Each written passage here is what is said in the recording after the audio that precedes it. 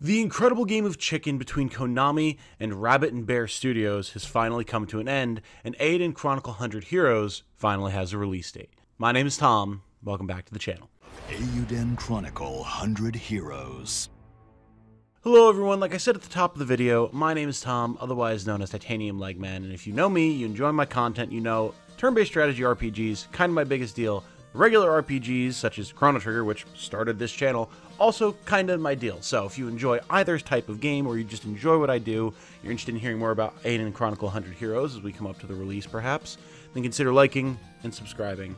Very much appreciated. Thank you so much. So what is Eiyuden Chronicle 100 Heroes, and what is the new news about it? Well, as a quick recap, if you don't know, Eiyuden Chronicle is a spiritual successor to the Suikoden series, directed and produced by Yoshitaka Murayama, the original creator of the Suikoden series. Specifically, this is really a spiritual successor to 1 and 2, the games that Murayama did the most work on and the games that are most well regarded in the series. Suikoden is a classic PS1 era JRPG that was created around the same time as the height of Final Fantasy and Dragon Quest and things like that, as an attempt by Konami to answer those series.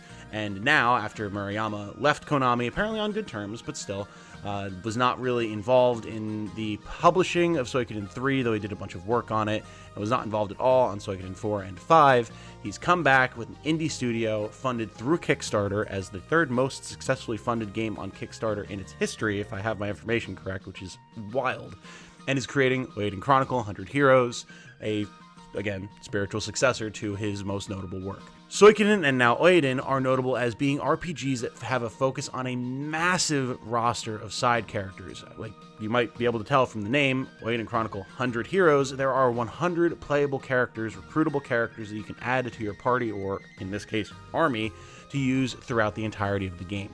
Suikoden had 108, as it was based on the Chinese novel Water Margin, wherein you had the 108 bandits, thus the number of characters. And so now we've toned it down to around 100, which I think is totally fine. Well, this quick recap over what is the actual news. We got a 6-minute features and gameplay trailer for Eiyuden Chronicle, where we saw a lot of new information about the game that we hadn't really seen any updates about in quite some time. The game was supposed to come out in 2022, got delayed due to COVID and things like that, then was put to 2023, and now has been pushed back to 2024 with a release date of April 23rd, 2024. The biggest takeaways for me from this features trailer, which is linked in the description if you want to see it for yourself, I highly recommend that you check it out if you're at all interested in this game, is just how many immediate similarities I noticed to Suikoden 1 and 2 that I hadn't really been aware of in Eiyuden Chronicle before. I'd seen the fact that there was going to be 100 heroes, I'd seen a lot of the art and basic gameplay of a bunch of the heroes, but there's so much more here now. War battles, unite attacks, terrain, and making use of it in the middle of battle, which is an interesting feature I haven't seen before. A focus on a split narrative in a large world to try and flesh out the entirety of that world. Very colorful and interesting characters, up to and including actual shark and kangaroo men, which is awesome. Or it reminds me kind of Breath of Fire in that way. There's a lot to go over here. And that's to say nothing of the absolutely beautiful visuals, mix of pixel art and 3D graphics that we've been seeing more and more of in JRPGs, turn-based strategy RPGs, all that type of stuff in the modern era. Man, this trailer was incredible. It just goes, and there's so much to see. So let's start off with the characters first. First off, with our three protagonists, we of course have a Suikoden classic, a black-haired young man with a primarily red outfit with yellow and black accents, dual-wielding 2 odd weapons. This is pretty clearly a favorite of Murayama's, strikes very clearly of the protagonist of Suikoden 2, with features of the protagonist of Suikoden 1. Then his partner in crime, a militaristic young man in a blue outfit, blonde hair, very formal, well put together, strikes of the deuteragonist in Suikoden 2. And then our third character, a dark-skinned young woman in green who appears to be some sort of forest guardian druid type, which is something new to me in Suikoden. Potentially this is something we've seen before in 3 through 5, but my experience is with the first 2 games, and unless we're talking about the elves of those games, it's not exactly a familiar type of character, so I'm excited to see what her story is like and how it shakes out. You just look at some of these characters. I love the variety of character designs. We even have like a skeleton lich man. Come on.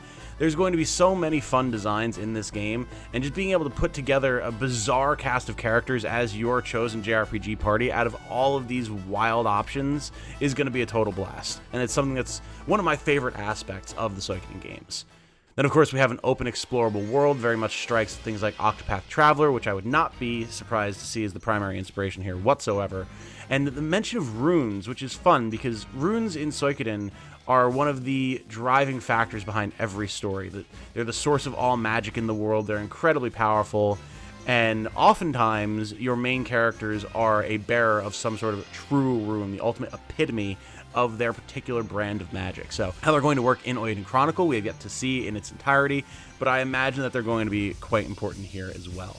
I truly can't emphasize enough as well how beautiful this game world looks thus far. It's not exactly the same style as something like Octopath Traveler or Triangle Strategy, which was nearly entirely pixelated at all times. There's much more of a blend of pixel characters and 3D backgrounds, but it looks so nice. It functions so well.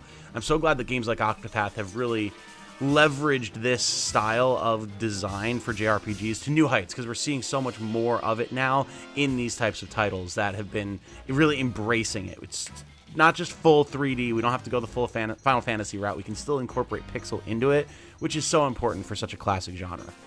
And of course, with our characters, we get a number of unite attacks, as they're called in Suikoden. They're more called combo attacks here, wherein your friendship level, your relationships with different characters that maybe have a reason to interact with each other due to a weapon type or shared interests, such as these muscle men here, will be able to perform combo attacks together for massive damage. Either single target, AoE, putting debuffs on characters, who knows? The options are endless, but it's a classic feature of the Suikoden series, and I, of course, am very happy to see it returning here. It's only a quick shot, but we can see here that there's actually some sort of terrain effect, as I mentioned near the top of the video, wherein you can choose to use cover and attack from cover during major fights.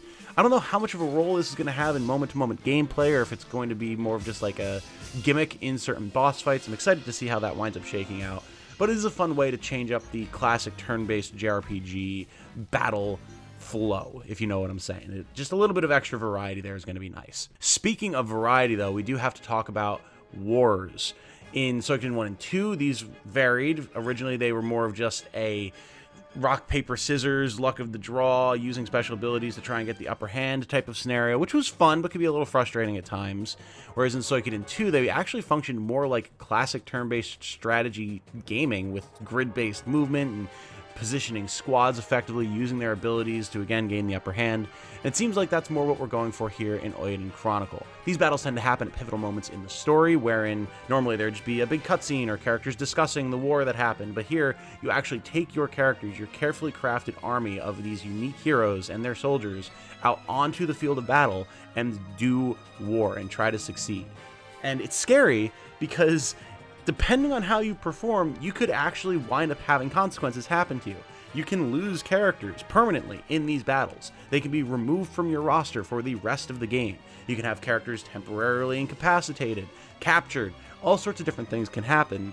And it's nice because it means that these are not just glorified cutscenes that you have to play through, right? These are actual gameplay segments with consequences that make it so you have to actually pay attention to what you're doing to try and not experience those consequences.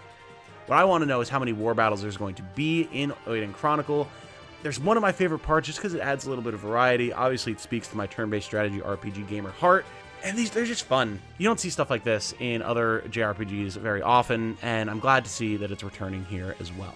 We get a good view of the castle, the home, the base, however you want to view it, the headquarters, as Eiyuden Chronicle puts it, which is another classic aspect of the Suikoden series, because when you have an entire army of characters at your command, you have to have some place to put them all, right? Well, what if you got your own rundown village or town or castle that you then could build up over time with all of the characters that you recruit, who will either have their own homes, their own setups, run shops, or even potentially facilitate a bunch of minigames, which is a classic, again, of the Suikoden series. I know people think of minigames when they talk about Dragon Quest and Final Fantasy, but Suikoden is no slouch. You want cooking minigames? We've got that. You want dice minigames? We've got that. You want various other like sauna design minigames, all sorts of weird stuff. And now Eiyuden Chronicle is bringing cooking, racing, Beyblade, and a number of other things to the fore. I'm so happy that we're going to have all these mini games back again. You can see that Murayama and the team have put a ton of passion into bringing their vision of a successor to Suikoden to life here. As far as other things that you can do in the town, you'll see that it actually does evolve over time. New levels may be added, new buildings will be restored, festivals and fairgrounds will start taking place. And what's nice is you can actually go around and talk to all of your party members here. You can learn about what their interests are, start side quests with them, find cutscenes, all sorts of fun ways to interact, which is important when you have so many characters. You're not going to fit them all into the main narrative all the time, so having somewhere that you can go as the player to interact with them, learn more about them, and maybe find new favorites that you want to bring out onto the battlefield in the future is key. And it makes sense, too, because one of the things that Murayama has stated about his design philosophy when making games is that while the main character or main characters are important for driving the plot forward, often the most memorable characters, the characters that stick with the audience for the rest of their lives, are those side characters who have their own stories, their own motivations, their own backgrounds, and potentially their own ends, separate from what the hero is going to be going through or experiencing. And that shines through absolutely with the Suikoden series, and it looks like it's going to shine through now with Eiyuden Chronicle. That's pretty much all there is to analyze about this trailer for now. Just a ton of good, juicy information, a lot of insight into things that had only been hinted at before or that fans were hoping to see exist.